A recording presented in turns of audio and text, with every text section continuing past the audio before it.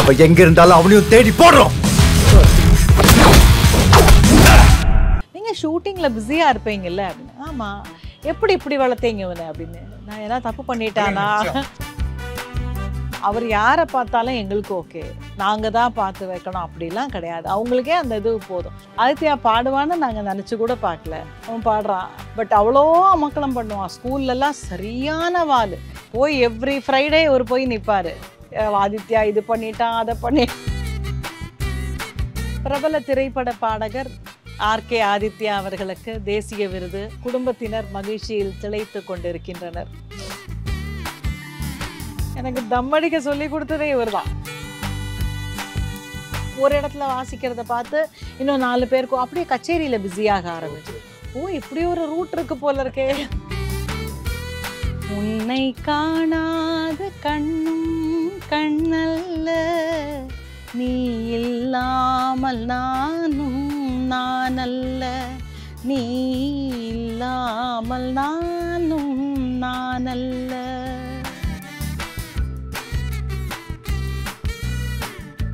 பேரே வந்து மீரா கிருஷ்ணனை தாண்டி வீணை மீரா இப்படி சொன்னா எல்லாருக்கும் தெரியும். இன்னும் இப்ப அதிகமா கடைசி 2 வருஷத்துல வந்து ஆதித்யா அவங்க அம்மா மீரா இப்படி சொன்னா இன்னும் அதுதான் ரொம்ப சந்தோஷம். அதுதான் இன்னும் சந்தோஷம். ஏன்னா எல்லாருக்குமே தெரிய ஆரம்பிச்சிருச்சு. இல்லை கண்டிப்பாக இப்போ வந்து மியூசிக் வீணை ஷோ முன்னாடி பாடியிருந்தாங்க முதல்ல. இப்போ வீணை ஷோலாம் போனால் கூட நிறைய சின்ன பசங்களாம் ஃபோட்டோ எடுத்து நிற்பாங்க. நம்ம கச்சேரியும் போது சின்ன பசங்க பார்த்தா ஆதித்யாவோட அம்மா அப்படின்றதுக்காக அவங்க போய் நான் ஆதித்யா அம்மாட்ட ஃபோட்டோ எடுத்தேன். ஆதித்யா அம்மா ராஜா சார் சாங்ஸ், டிஎம்எஸ் சாங்ஸ் எல்லாம் வாசிச்சா கூட ஆதித்யா சாங் கேட்குறாங்க. ஆதித்யா பாடின சாங் வாசிங்க மேடம் அப்படிங்கிறாங்க. ஸோ அந்த அளவுக்கு ஒரு ரிசப்ஷன் ஆதித்யாவால். சினிமாவும் சரி, இந்த நாடகத்துறையும் சரி, இப்போ உங்கள் பையன் மியூசிக்கும் சரி. ஸோ ஹவு சப்போர்ட் ஒரு அப்பாவா இது எல்லாமே பார்த்துக்கிறதுன்றது வந்து அது ஒரு தனி ஒரு பொறுப்பு இல்லை. So how you enjoy? இல்லை, எனக்கு வந்து ரொம்ப பிடிக்கும் அந்த மாதிரி பார்த்துக்கிறது, ஒரு மேனேஜ்மெண்ட் பண்ணணும் அப்படின்றதுலாம். ஸோ இவங்க எப்படி பண்ணுறாங்க, இவங்க எப்படி கரெக்டாக மார்னிங் முன்னாடி வந்து நியூஸ்னால் 4 மணிக்கு 5 மணிக்கு போவாங்க. 5லேருந்து 8 நியூஸ் இருக்கும். 8 மணி நியூஸ் காலையில் 4 மணிக்கு போகணுமா? அப்போது ஆமாம், 8 மணி நியூஸ்க்கு 5 மணிக்கு போய் ரெடி ஆகிருக்கணும். 8 மணி நியூஸ் முடியும். 9 to 6 ஷூட் முடித்த உடனே மியூசிக் ஷோ தேவா சார் கச்சேரி. நிறைய பேருக்கு மியூசிக் லைட் மியூசிக் பாடிட்டு இருப்பாங்க. அதுக்கப்புறம் இந்த கார்த்தால பண்ண சீரியலோட டப்பிங் நைட் இருக்கும். ஸோ அந்த சமயத்தில் பசங்க வீட்டில் எனக்கு ஸ்டுடியோ மியூசிக் ஸ்டுடியோ ஸ்ருதிலேயான் இருக்கு. Is a very busy. He was அப்போ சவுண்ட் இன்ஜினியர், ரெக்கார்டிங் தியேட்டர், எங்கள் ஓன் தியேட்டர். சவுண்ட் இன்ஜினியர் இருந்தாலும் எம்எஸ்வி சாரெல்லாம் வந்து ரெக்கார்ட் பண்ணுறாங்கன்னா கிருஷ்ணா வரணும்பாங்க. ஸோ அதுலேயும் பயங்கர பிஸியாக இருப்பார். அதில் பசங்களையும் வீட்டில் எல்லாத்துக்கும் ஆள் இருப்பாங்க. பட் இருந்தாலும் எங்களோட இன்லாஸ் ரொம்ப சொல்லணும். எங்கள் மாமியார் மாமனார் அவங்க கொடுத்த சப்போர்ட் வந்து ரொம்ப பெரிய விஷயம். நல்ல மெய்ட்ஸ் அமைஞ்சாங்க. ஸோ இவங்களோட பெரியவங்களோட அந்த பார்வையில் மெய்ட்ஸோடு வச்சுட்டு, அதுவும் இவர் வந்து பசங்கன்னா அவர் தாயுமானவர்னு நான் சொல்லுவேன். அப்புறம் எப்போவுமே அந்த மாதிரி பசங்களுக்கு இப்படி ஒரு அப்பா கிடைக்க கொடுத்து வைக்கணும். அது மாதிரி அவ்வளோ எல்லாம். அவன் என்ன செக்ஷன் படிக்கிறான்னு எனக்கு தெரியாது. ஸ்கூல் கூட தெரியுமா? எந்த கிளாஸ்? 9th C. ஓ சி ஸ்கூலுக்கு டீச்சர்ஸ் எல்லாம் என்ன தான் நல்லா தெரியும். இவரையும் எங்கள் மாமியாரையும் தெரியும் நல்லா. அந்த அளவு. ஏன்னா நான் பிஸியாக இருக்கேன். அது பசங்கள்கிட்ட புரிய வைப்பார் இவர். அம்மா அங்கே போகிறாங்க அதெல்லாம் சொல்ல மாட்டார். அம்மா இதுக்காக போகிறாங்க, உங்களுக்கு நல்லது தானே, உங்களுக்காக தான் அம்மா பிஸியாக இருக்கு அப்படி சொல்லி சொல்லி புரிய வச்சு இவர் பிஸியாக இருக்கும்போது நான் அந்த பொறுப்பை எடுத்துவேன். அப்போ நான் சொல்லி கொடுப்பேன் பசங்களுக்கு. அப்பா ரெக்கார்டிங் தியேட்டரில் இன்றைக்கி ரெக்கார்டிங் இருக்குது, ரொம்ப முக்கியமான ரெக்கார்டிங், அப்பா தான் பண்ணணும், அதனால் நான் இன்றைக்கி பார்த்துக்கிறேன். அந்த மாதிரி பசங்களுக்கு சொல்லி சொல்லி வளர்க்குறதுனால. இன்னொன்று, இவர் பசங்களை திட்டும்போது நான் சப்போர்ட் பண்ண மாட்டேன். அதே மாதிரி நான் ஏதாவது திட்டுறேன்னா இவர் சப்போர்ட் பண்ண மாட்டார். சேர்ந்து திட்டுவார் அவர்? இல்லை பேசாமல் இருந்தார். ஆமாம், ஏன்னா ஒருத்தர் சொல்லும்போது அப்புறம் அதுக்கு மரியாதை இருக்காது. ஸோ அங்கேருந்து ஒருத்தர் நடந்துடுவோம். அந்த பசங்க அந்த வயசில் தான். இப்போ நினச்சா கூட பசங்களை ஆதித்யா கூட வெளில போகணுன்னா இல்லைப்பா நீங்கள் போய்ட்டு வாங்க. அதே மாதிரி என் டாட்டரும் ஷீஸ் ஆர்கிடெக்ட், இப்போது செட் டிசைனராக இருக்காங்க. அவங்கள இப்போது இங்கே போகலாம். இல்லைப்பா நாங்கள் எல்லாம் அந்த ஏஜ் ஃப்ரெண்ட்ஸு ஒரு சினிமா போகலன்னா கூட இல்லை நீங்கள் இப்போ டிக்கெட் வாங்கி கொடுத்தோம் நீங்கள் போங்கன்றுவாங்க. ஸோ எல்லாருக்குமே வந்து ஜென்ரலாகவே எல்லா பேரண்ட்ஸுக்கும் நான் என்ன சொல்லுவேன்னா, அந்த வயசு கிடைக்கும்போது பசங்களை கூட என்ஜாய் பண்ணோம். பசங்களை அடிக்காமல் பசங்களுக்கு கிளாஸ் கூட்டும்போது ஸ்கூலுக்கு அவங்க பசங்க என்ன கேட்குறாங்களோ வாங்கி கொடுக்குறது எல்லாம் அந்த ஒரு 10th 11th எல்லாம் தான். அதுக்கப்புறம் போர்டு எக்ஸாமு இது எல்லாம். ஆதித்யாவெல்லாம் 6 மணிக்கு கிரிக்கெட் கிளாஸ் அனுப்புவார். சைக்கிளை கொடுத்து அனுப்புவார். நான் பயப்படுவேன். சைக்கிள் அனுப்பாதீங்க அப்படின்னு குட்டி சைக்கிள் வாங்கி அவனை கொடுத்து அவனை அனுப்பிச்சிட்டு இவர் பின்னாடி போகிறாருன்னு தெரியாது, ஆனால் பின்னாடி போவார். அவனுக்கு அந்த தைரியம் வரணும் போகிறதுக்கு, பட் அந்த கைடன்ஸ் இருக்கணும்னு பின்னாடி போய் அவன் கரெக்டாக போகிறானான்னு பார்த்துட்டு அப்புறம் வருவார். அதே மாதிரி என்னோடய கசின் தான் அங்கே ட்ரெயினராக இருந்தான். ஸோ அவன் கிளம்புறப்போ அவன் எனக்கு ஃபோன் பண்ணிடுவான். உடனே இவர் அங்கே போய் அவன் கிளம்பினோன்னா பின்னாடி வருவார். அந்த பசங்களுக்கு அந்த தைரியம் அதெல்லாம் இப்போ இவர் கொடுத்தது தான். அதே மாதிரி டாக்டரையும் வீட்டில் அவ்வளோ கார் இருக்கும். அப்போ கால் டாக்ஸி இவரை வச்சுருந்தோம் நாங்கள். அவ்வளோ கார் இருக்கும். பொண்ணு வந்து ஸ்கூல்லேருந்து வரா, எங்கேயாவது வெளியில் போகிறான்னா பஸ்ஸில் போகும்பார். பஸ் அந்த ரூட் அந்த சொல்லி இங்கே போய் ஏறி இதில் போ, பஸ் பின்னாடி இவர் ஆனால் காரில் வந்துட்டு இருப்பார். ஆமாம், பசங்களுக்கு அந்த பழக்கம் வரணும் இல்லை, எல்லாமே தெரிஞ்சுக்கணும். இல்லைன்னா ரொம்ப டேம் பண்ணி பசங்களை வளர்க்கக்கூடாதுன்றதுனால சரி எல்லாம் தெரிஞ்சுக்கும். அதுக்கப்புறம் தான் அதுக்கேற்ற மாதிரி இப்போ பசங்க அந்த அளவுக்கு ரொம்ப கிரவுண்டடாக இருக்காங்க. எல்லாரோடைய மிங்கிள் பண்ணுறது, அவங்கள தனியாக பிரிச்சே வைக்கல நாங்கள் எதுக்குமே. நீங்க எந்த ஒரு பர்டிகுலர் கேரக்டர் நீங்க அதை நடிக்கவே கொஞ்சம் பயந்தீங்க? தடம்லாம் எதிரே பார்க்கல. நாங்க வந்து பக்கத்துல சொன்னாங்க வேற யாரா இருக்கும், மீரா மாமா இல்ல ஸ்லீவ்லெஸ் போட்டு தம் அடிக்கிறாங்களா, யாரா இவங்க? வீட்டுல சொன்னீங்களா அப்ப அதெல்லாம் பண்ணும்போது? முன்னாடியே இது மாதிரி கேரக்டர் கேக்குறாங்க. யார்கிட்ட? உங்ககிட்ட தான். வேற யார்கிட்ட? எனக்கு தம் அடிக்க சொல்லி கொடுத்ததே இவர் தான். ஆஹா, எப்படி சார்? சும்மா இவருக்கும் பழக்கம் கிடையாது. இதுன்னு பெரிய விஷயம். எனக்கு ஒரு சான்ஸ் கிடைச்சது, ட்ரை பண்ணல. மகிழ் திருமேனி சார் சொல்லிட்டார் முதல்ல கூப்பிட்டு, மேடம் இது வந்து உங்களுக்கு ப்ளஸ்ஸாகவும் அமையலாம் மைனஸாகவும். நான் சொன்னேன் சார் ஆக்சுவலாக மைனஸாக அமைஞ்சாலும் பரவாயில்ல, எனக்கு பண்ணணும்னு தோணுச்சுன்னா பண்ணுவேன், இதோட தப்பு ஒன்றும் இல்லை, கேரக்டர் அப்படின்னு சொல்லி. பட் அப்புறம் வந்து மென்தால் சிகரெட்லாம் கூப்பிட்டு ஆஃபீஸ்லேயே ப்ராக்டிஸ் எல்லாம் கொடுத்தாங்க. சும்மா அப்படி இழுக்கிற மாதிரி இழுத்து எப்படி விடணும் அதெல்லாமும் சொல்லி கொடுத்தாங்க. அப்புறம் வீட்டுக்கு ஒரு 4-5 கையில் கொடுத்து அமிச்சாங்க, மேடம் பழகிடாதீங்க. அப்புறம் இவர் தான் சாருக்கு பழக்கம் கிடையாது. மொட்டை மாடியில் போய் தம்மடி இவர் எனக்கு மேலே இருமுறார். நானே பரவாயில்ல இருக்கேன், ஒன்று கிண்டல் பண்ணலாம் இல்லை, பசங்களை எதுக்கு நமக்கு கரெக்டாக தானே பசங்க கரெக்டாக இருப்பாங்க, வேலை போய் ட்ரை பண்ணுவோம் அப்படி சொல்லி. பசங்களாம் என்ன சொன்னாங்க? ஆதித்யாலாம் பார்த்துட்டு என்ன சொன்னாரு? இல்லை அவங்க நல்லா இருக்குன்னாங்க. அவங்க யாருமே நெகட்டிவா ஒண்ணுமே வெளியிலேருந்து எங்கேருந்தும் அப்படி கமெண்ட்ஸ் வரல. ஏன்னா அவங்களுக்கு தெரியும் அம்மா பார்க்க நல்லது எது கெட்டது எதுன்னு தெரியும், அவங்க பார்த்துப்பாங்க. சரி நான் பசங்க என்ன சொல்ல ஒன்றும் சொல்ல மாட்டாங்க. சரி ஏன்னா இப்போ உங்கள் பேரை கூப்பிடும் போது எல்லாம் வந்து வீணை மீரானே இப்போ கூப்பிடுறாங்க. ஆனால் அந்த வீணைக்கே நீங்கள் ரொம்ப வருஷமா ரெஸ்ட் வச்சுருந்தீங்கலாம் கேள்விப்பட்டோம். ஸோ யாரால திரும்ப எடுத்தீங்க அது வீணையை? எதனால் ரெஸ்ட் விட்டீங்க? எதால ரெஸ்ட் விட்டேனும் தெரில, எதால திருப்பி எடுத்தேனும் தெரில. திடீர்னு ஒன் ஃபைன் டே எடுத்து வச்சு வாசித்தேன். நடுவில் கொஞ்சம் ஃப்ரீ டைம் கிடச்சிது.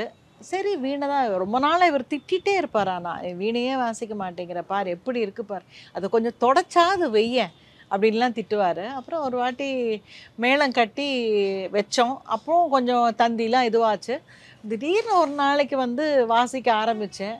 பார்த்தா கை போகலை, கொஞ்சம் கை வலிச்சுது, பட் ஆனால் அந்த கை போகலை. பட் அப்புறம் திருப்பி கொஞ்சம் கொஞ்சமாக ப்ராக்டிஸ் பண்ணி அந்த சவுண்டிங்கை நல்லா வரத்துக்கு கொண்டு வந்தேன். எனக்கு ஒரு விஷயம் நல்லா பண்ணுறேன்னு தெரிஞ்சால் இவர் உடனே ஒரு புஷ்ஷிங் கொடுப்பாரு. கண்டிப்பாக அந்த பேக்கிங் இவங்க கொடுக்கலன்னா நம்மளால ஒன்றுமே பண்ண முடியாது. கலைன்றது எல்லாருக்கும் வராது. ஒரு டான்ஸோ ஒரு பாடுறது நடிக்கிறது இதெல்லாமே ஒரு கலை. அது இருக்கிறது வந்து வேஸ்ட் பண்ணக்கூடாது. எனக்கு நம்ம மியூசிஷியன் அப்படின்றதுனால அதோட வேல்யூ நம்மளுக்கு தெரியும். அதனால் நடுவில் இவங்க வந்து எதுக்காக வீணை வாசிக்க முடியல அப்படின்னா ஷூட்டிங், டப்பிங், நியூஸு, இதுக்கு நடுவில் இதையும் வச்சுருந்து ஒழுங்காக ப்ராப்பராக ப்ராக்டிஸ் பண்ணலைன்னா வாசிக்கூடாது. இல்லை ஒழுங்காக ப்ராக்டிஸ் பண்ணி அதுக்கப்புறம் கொஞ்சம் இதுக்குன்னு டைம் ஒதுக்கி பண்ணதுக்கப்புறம் ஒரு வெறியோட ஒரு முடிவு வாசிக்கிறேன்னு அப்புறம் தான் நல்லா வாசிச்சிருக்கியே. நான் சும்மா எடுத்து வச்சு ஃபர்ஸ்ட் அந்த ஊரு சனம் சாங் தான் வாசிச்சேன். அது வாசிச்சு இவருக்கு தான் முதல்ல அமிச்சேன். கிருஷ்ணா நாம நீ ஒழுங்கா சொல்லு, நீயா வாசிச்சேன் அப்படின்னா. நான் தான் கிருஷ்ணா வாசிச்சேன் அப்படின்னு. நான் ஸ்டுடியோவில் இருந்தப்போ வீட்டில் இதை வாசிச்சு அமிச்சாங்க. அப்புறம் அங்கிருந்த மியூசிஷியன்ஸ்க்குலாம் அவர் போட்டு காமிச்சிருக்காரு. நல்லா இருக்கு, யார் வாசிச்சா இவர் ஒன்றும் சொல்லலை. கமெண்ட்ஸ் கரெக்டாக வெளியில் நம்ம பிடிக்கிறத விட எல்லாருக்கும் பிடிச்சி. ஏன்னா மியூசிஷியன்ஸ் கரெக்டாக சொல்லுவாங்க, நல்லா இல்லைன்னா ஈஸியாக கமெண்ட்ஸ் நல்லா வரும் அவங்ககிட்ட சொல்லிடுவான்றனால. அப்புறம் எங்கள் அண்ணாக்கெல்லாம் அமிச்சேன். எங்கள் அண்ணா என்ன பண்ணா, இவ்வளோ நல்லா வாசிக்கிறியா, எப்படி இவ்வளோ நாள் விட்டுட்டது? இது ஃபஸ்ட் டைம் வீணைக்காக கச்சேரின்னு உட்காந்தது அப்போ தான் எங்கள் அண்ணன் பொண்ணு ரிசப்ஷனுக்கு. அங்கேருந்து பார்த்து அப்படியே விடலை, அங்கேருந்து பார்த்து நிறைய பேர் இந்த ஃபேம் வந்து எனக்கு யூஸ் ஆச்சு. பண்ணுறீங்களா மேடம்? தெரியாது, எங்கள் வீட்டில் பண்ணுங்களேன் இப்படி எங்கள் அண்ணா ஃப்ரெண்ட்ஸு அப்படி தெரிஞ்சவங்க ஒரு இடத்துல வாசிக்கிறத பார்த்து இன்னும் 4 பேருக்கும் அப்படியே கச்சேரியில் பிஸியாக ஆரம்பிச்சு. இப்படி ஒரு ரூட் இருக்கு போல இருக்கே.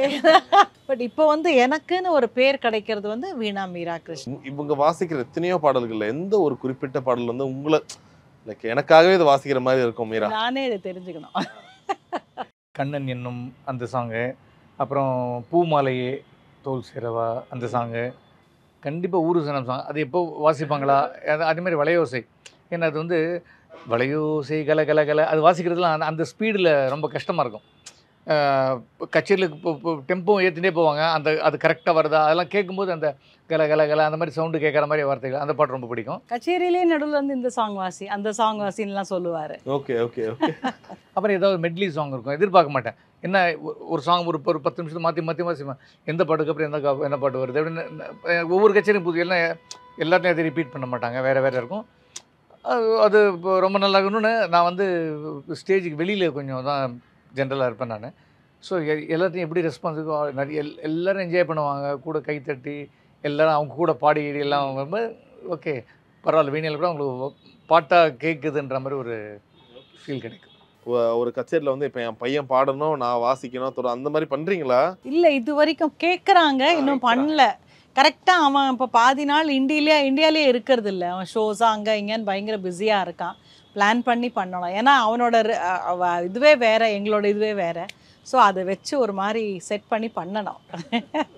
ஸோ உங்களுக்கு இப்போ சினிமா சர்க்கிள்னும் போது யார் ரொம்ப ஒரு க்ளோஸ், ஒரு ஃபேமிலி ஃப்ரெண்ட் அந்த மாதிரினா யார் ரொம்ப நெருக்கம்? யாருமே இல்லை. யாருமே இல்லையா? யாருமே இல்லை, ஸ்பெசிஃபிக்காக யாரும் சொல்ல முடியாது. யார்கிட்ட பழகிறோமோ அங்கே ஷூட்டிங் ஸ்பாட்டில் எல்லாரோடையும் பேசுவோம். மற்றபடி எனக்கு இவர் ஃப்ரெண்டு, இவருக்கு நான் ஃப்ரெண்டு. ஸோ இப்போ எல்லாருக்குமே வந்து சின்ன வயசுலேருந்து இப்போ ஒரு கல்யாண வாழ்க்கைன்னா அந்த ஒரு சின்ன சின்ன சண்டைகள் அது எல்லாமே வந்திருக்கும்ல. ஸோ அப்படி பார்க்கும்போது உங்களுக்குள்ளே ஏற்பட்ட கல்யாணத்துக்கு அப்புறம் ஏற்பட்ட அந்த சண்டை, அதுக்கப்புறம் அந்த சமாதானம், சின்ன சின்ன சண்டைகள்லாம் வரும். சார் ஒரு பெரிய சண்டை வச்சிருக்காரு, சொல்லுங்க சார் அந்த பெரிய சண்டை. இல்லை எனக்கு தெரிஞ்சு அப்படி சின்ன சண்டை இவங்க சொன்னாங்க ஞாபகம் வரும். அப்போ அதுவே ஒரு ஞாபகம் இல்லை. ஏதோ பெரிய சண்டை அப்படிலாம் வராது பெருசாலாம். ஏன்னா யார் விட்டு கொடுக்குறதுன்றதுல தான் இருப்போமே தவிர பெரிய சண்டை அதுக்காக இது பண்ணுறது. நான் இன்னைக்கு எங்கள் டாட்டரோட கூட முன்னாடி சொல்லியிருந்தேன், அப்பாட்ட சண்டை போட்டேன். ஆமாம், நீ போடுறதுலாம் ஒரு சண்டை, போவா சண்டை போட்டு பேசாமல் இருக்கிறது ஒரு நாள் அப்பான்னு அப்புறம் அப்படி விட்டுட்டோன்னா அப்பா ஒரு நாள் இவருக்கு அப்படி கோவப்பட்டு சண்டை போட்டு அதெல்லாம் அந்த இதுவும் கிடையாது. நானும் கோவம்னு வந்தால் வந்து பேசாமல் இருந்துருவேன். நான் பேசாமல் இருக்கிறத வச்சு இவர் என்னமோ கோவமாக இருக்கேன்னு நினச்சிட்டு அப்புறம் கேட்பார், என்னாச்சு அப்படிம்பார். அப்புறம் சொல்லுவேன். ஸோ கோவம் அந்த சமயத்தில் பக்கத்தில் இருந்தால் தான் ஒரு 2-3 செகண்ட் நம்ம. இப்போது அவர் கோவப்படுறாருன்னா அப்போ நம்ம சைலண்ட்டாக போயிடணும். அவர் கத்தும்போது நம்மள அப்போ யாருமே அப்படிதான் 2 கை தட்டினா தான் பெருசாக சத்தம் வரும். அவர் கத்தும்போது ஏதோ ஒரு டென்ஷனில் இருக்காங்கன்னா புரிஞ்சுக்கணும்.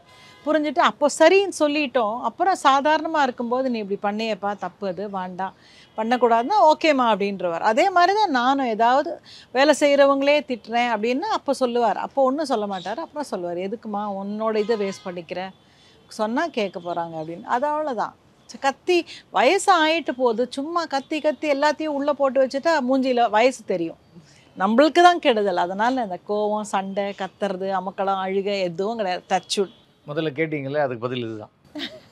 எப்படி இருக்கீங்கன்னு கேட்டிங்களே. வேலை செய்கிறவங்க கூட திட்ட மாட்டோம். அதுவும் இப்போ ஸ்டாஃப் இருந்தாங்கன்னா 10 பேருக்கு எதிர்க்கு அவங்க இருக்காங்கன்னா அப்போ தனியை கூப்பிட்டு தப்பு பண்ணாத, இனிமேல் கரெக்டாக தனியை கூப்பிட்டு சொல்லுவோம். கண்டிப்பாக அடுத்தபடி அவங்க பண்ண மாட்டோம். அவங்களுக்கே அப்படி இருக்கும்போது எங்களுக்குள்ளே சான்ஸே கிடையாது.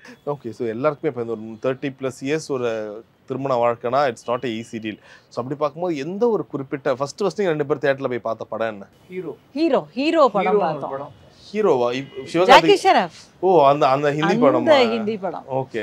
எதில் பார்த்தோம்? சஃபேர் தியேட்டரில் போய் பார்த்தோம்னு நினைக்கிறேன். அதுவோ ஈகாவா தெரியல. ஏதோ அங்கதான் டப்பிங் படம்லாம் அதிகமாக போய் ஏதோ தியேட்டரில் பார்த்தோம். அது ஃபுல் படம்லாம் கூட பார்க்கல. இப்போ 2 முன்னாடி இந்த படம் பார்த்தோம். முதல்ல ஒரு ½ அன் ஹவர் ஒன்று பார்த்துருப்போம். அப்புறம் தெரியும், அதுக்கப்புறம் ½ அன் ஹவருக்கு அப்புறம் தான் தியேட்டருக்கு வேறு இப்போ தெரியாது. அப்போல்லாம் வந்து மொபைல் இருக்கிறது, அது ஏதோ ஒரு டைம் பஸ்ஸில் போகிறது, சைக்கிளில் போகிறது.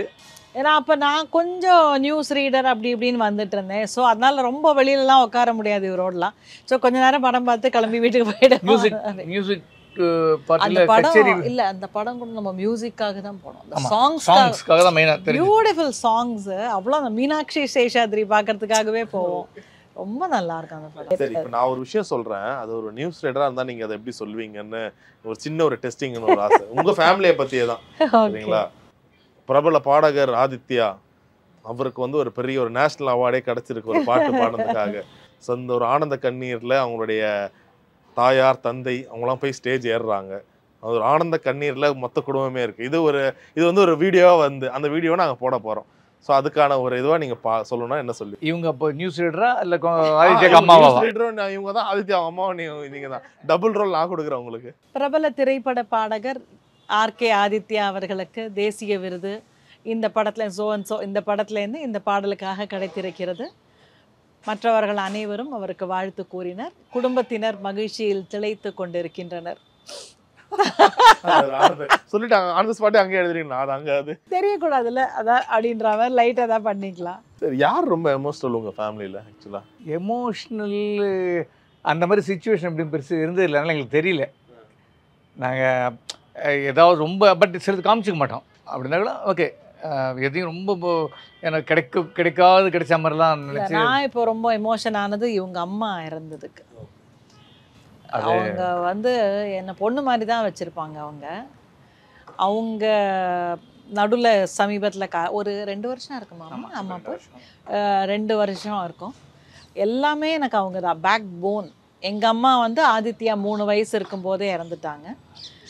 அதுக்கப்புறம் எனக்கு அம்மாவாக இருந்தது எல்லாமே எங்கள் மாமியார் தான். பசங்களை வளர்த்தது எல்லாம் எங்களுக்கு தெரியாது. 2 பேரும் பிஸியாக இருந்தாங்க. பசங்கள் எல்லாம் அம்மா அவங்கக்கிட்ட தான் வளர்ந்து.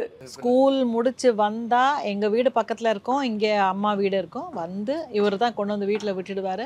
அந்த பசங்களுக்கு சாப்பாடு கொடுக்கறதுலேருந்து டியூஷனுக்கு பார்த்து அனுப்புறது, லேபிள் ஓட்டுறது, நோட்ஸ் இது டைம் டேபிள் பார்த்து எடுத்து வைக்கிறது, வருஷ ஆரம்பத்தில் நோட்டுக்கு அட்டை போட்டு அப்போல்லாம் அதெல்லாம் இருக்குல்ல, அதெல்லாம் பண்ணினது எங்கள் மாமியார் தான். அந்த மாதிரி பேக்கிங் எல்லாம் நான் ரொம்ப கொடுத்து வச்சேன் அந்த விஷயத்தில். அப்படி ஒரு பேக்கிங் எல்லாருக்கும் கிடச்சதுன்னா எல்லாருமே சக்ஸஸ்ஃபுல் உமனாக இருக்கலாம். அவங்க போனது என்னால் ஜீரணிச்சிக்கவே முடியல. சாதாரணமாக ஒன்றுமே இல்லை. அதான் அந்த நல்ல மனுஷிக்கு அப்படி ஒரு மரணம். பாத்ரூமில் போய் அப்படியே விழுந்துட்டாங்க. எப்போ பாத்ரூம் போனாங்க, எப்போ விழுந்தாங்கன்னு எங்களுக்கு தெரியாது. காத்தால 5:30 மணிக்கு அப்பா பார்த்துருக்காரு, இவரோட அப்பா பார்த்துருக்காரு. 6 மணிக்கு எங்கள் மச்சினரை பார்த்தா கீழே பாத்ரூமில் விழுந்திருக்காங்க. அந்த அமைதி, நல்ல டெத்து, நல்ல வாழ்ந்த மனுஷி, சுமங்கலியாக போய் சேர்ந்தாங்க. பட் அவங்க போனது எங்களால் இன்னி வரைக்கும் என்னால் ஜீரணிச்சிக்கவே முடியாது. கிடையாது. என்னெல்லாம் விட மீராட்ட தான் பேசணும், நீ போடா நான் பேசிக்கிறேன் அப்படின்னு சொல்லி அந்த அளவுக்கு இன்னைக்கு எங்கே கச்சேரி, நீ என்ன இது பண்ணுற, என்ன ட்ரெஸ் பண்ண, எங்கே ஷூட்டிங் போய்ட்டு வந்தது எல்லாம் வந்து கரெக்டாக அவங்க அதே மாதிரி ஷெட்யூல். அவங்க நல்லா இருக்கும்போது என்னோட விஷயமாகட்டும், மீரா டேட்டு இவங்க ஃபோன் பண்ணாங்க, இந்த மேனேஜர், இந்த பேமெண்ட்டு, இந்த இடத்துல இன்றைக்கி ஷூட்டு, இந்த கச்சேரி க்ளீனாக எழுதி வச்சு நாங்கள் வந்தால் அதுங்க கரெக்டாக இருக்கும். அந்தளவுக்கு ஷோ சார் சொல்லுவார். அவரது வந்து செய்திகள் சுவாசிப்பது ஷோன்னு ஒரு ஷோ ஒன்று பண்ணினோம் இன்னொரு சேனலுக்காக. அப்போ நானும் வழக்கறிஞர் சுமதியும் நான் வந்து அந்த நியூஸை படிப்பேன். அதில் உள்ள in and outs Sumathi மேடமும் show சாரும் டிஸ்கஸ் பண்ணி அப்படி ஒரு ரொம்ப பிஸியாக ஒரு நல்ல ஷோ ஒன்று போயிட்டு இருந்தது. அப்போ ஷோ சார் சொல்லுவார், அவங்க மாமியார் தான்டா கரெக்ட். அவங்க ஃபோன் பண்ணினா அவ்வளோ அழகாக, இப்போ இல்லை, இப்போ இத்தனை மணிக்கு வருவா, நான் சொல்லிடுறேன், எத்தனை மணிக்கு ஷூட்டிங், க்ளீனாக எழுதி வச்சுருப்பாங்க. அவ்வளோ அழகாக சொல்லுவார்.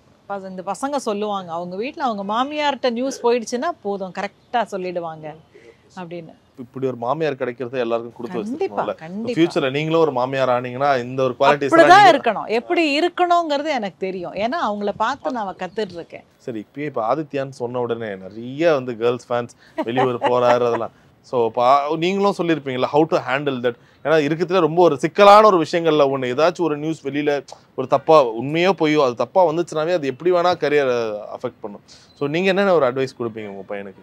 அவனுக்கு அட்வைஸே கொடுக்க வேண்டாங்க. ஆக்சுவலாக நான் சூப்பர் சிங்கர், நான் இவரும் ஷோக்கு போயிருந்தப்பவே அவங்க பாடுற ஒரு சிங்கரோட அம்மா, லேடி கேர்ள் சிங்கரோட அம்மா வந்து என்னை கூப்பிட்டு கேட்டாங்க, நீங்கள் ஷூட்டிங்கில் பிஸியாக இருப்பீங்கல்ல அப்படின்னு. ஆமாம், எப்படி இப்படி வளர்த்தீங்க இவனை அப்படின்னு. நான் எல்லாம் தப்பு பண்ணிட்டானா அப்படின்னு பயந்தா, ஆதித்யா அங்கே இருக்கான்னா எங்கள் பசங்கள்லாம் அங்கே சேஃபாக இருப்பாங்கன்னு எங்களுக்கு தெரியும்.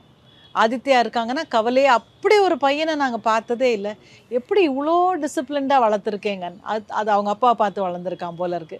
அப்படியே அது மாதிரி டிசிப்ளின். அதனால அவனுக்கு சொல்லியே கொடுக்குவாங்க. இந்த காலத்து பசங்க நம்மளோட அறிவாளியாக இருக்காங்க, நமக்கு சொல்லி கொடுப்பாங்க. உங்களுக்கு ஏதாச்சும் டக்குனு ஒரு நியூஸ் வருது ஆதித்யாவை பற்றினா, நீங்கள் ஃபஸ்ட்டு அவர்கிட்ட அவர் ஓப்பனாக கிளாரிஃபை பண்ணிடுவீங்க, என்னடா இந்த மாதிரி ஒரு நியூஸ் வந்துச்சு, அந்த மாதிரி எதுவாக இருந்தாலும் கேட்கவே மாட்டோம். அண்டர்ஸ்டுட் தான், ஓகே. ஆமாம், அவர் யாரை பார்த்தாலும் எங்களுக்கு ஓகே, நாங்கள் தான் பார்த்து வைக்கணும் அப்படிலாம் கிடையாது. அவங்களுக்கே அந்த இது போதும். பட் என்ன சொல்லுவோம் என்னன்னா, பார்த்து கல்யாணம் பண்ணணும். ஏன்னா அது லைஃப் லாங். தப்பான முடிவு எடுத்தால் லைஃப் ஃபுல்லாக தப்பாயிடும். அது மட்டும் நல்ல முடிவாக எடுடா, பார்த்துக்கோ, அவ்வளோதான். ஸோ இவ்வளோ வருஷம் வந்து ஏன்னா இப்போ உங்ககிட்ட வந்து இதுதான் கேட்கணும் அதுதான் கேட்கணும் இல்லை, ரேண்டமாக என்ன விஷயம் கேட்டாலும் அதுக்கான பதில்கள் அவ்வளோ அழகாக வருது. ஏன்னா ஒரு சண்டை போட்டதில்ல பெருசா, அவ்வளோ ஒரு அந்யோன்யமான ஒரு போடும். ஆனால் இருந்தாலும் சொல்கிறேன் இருக்காது, அவ்வளோ உங்களை என்ன பேரை பார்க்கும்போது தெரியல சொல்கிற அளவுக்கு அப்படிலாம் கிடையாது. Difference of opinion. Okay okay, அவ்வளோ ஒரு அண்டர்ஸ்டாண்டிங்கான ஒரு கப்பலாக இருக்கீங்க. ஸோ அதனால தான் உங்களுக்கு வேறு எவ்வளோ இடத்துல இருந்தாலும் ஒரு அழகான ஒரு இடமாவும் உங்களுக்கு கிடைச்சிருக்கு பாருங்க. நிறைய பேருக்கு இந்த இடம் வந்து கிடைக்காது. அப்படியா? ஆமாம் சொல்லுவாங்க, பிஸியாக இருக்காங்க, நிறைய பேர் வருவாங்க. பட் இருந்தாலும் உங்களுக்காகவே இந்த இடம் கிடைச்சிருந்தது. அதுதான் உங்களுக்கு அழகான கப்பலுக்கு ஒரு பெரிய எடுத்துக்காட்டு. ஸோ வாட்ஸ் யுவர் அடுத்த கட்ட ஒரு வாழ்க்கை நடவடிக்கை கோல்ஸ் என்ன? இல்லை, லைஃப் எப்படி கூட்டிகிட்டு போகிறதோ அப்படியே கடவுள் ஆக்சுவலாக நம்மளை நூல் கட்டி கூட்டிகிட்டு போகிறான். எல்லாருக்குமே நம்ம மேலே ஒரு நூல் இருக்கும் எல்லாருக்குமே. அவங்க அழகாக நூல் கட்டின பொம்மை மாதிரி தான் நம்மளை நமக்கு மேலே ஒரு பெரிய ஆஃபீஸ் இயங்குது. ஸோ நம்ம என்ன பிளான் பண்ணாலும் அதுதான் நடக்கும்னு சொல்ல முடியாது.